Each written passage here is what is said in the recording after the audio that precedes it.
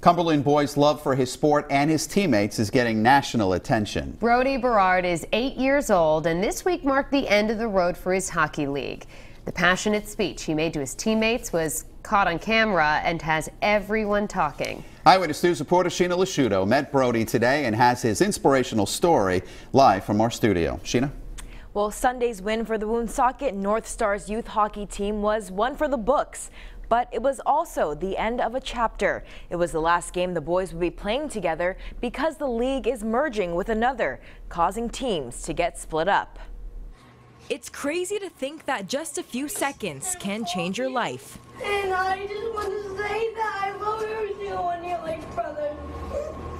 And I love everyone on this team. I wish we could stay together.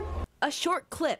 Enough to catch the attention of millions. It came down from my heart, so. This is Brody Berard from Cumberland, the 8-year-old hockey player in the viral video. You spend so much time with each other over the years, you really become a family. The Woonsocket North Stars coach happens to also be Brody's dad and the person who recorded the touching moment. But before that speech was shared with the world, the boys shared hours of practice, endless memories, and the special feeling of belonging to a team. He expressed to me that he wanted to talk to the kids, his friends, being the last game of the season. Everyone's going to different teams, so I just wanted to say that speech, it was like a goodbye speech. Although the red, white, and blue jerseys are hung up, Brody wears the pride of reminding us it's okay to appreciate each other. Because we all know that bittersweet feeling of having something special, making goodbye so hard. No matter what happens next year, we'll always be best friends.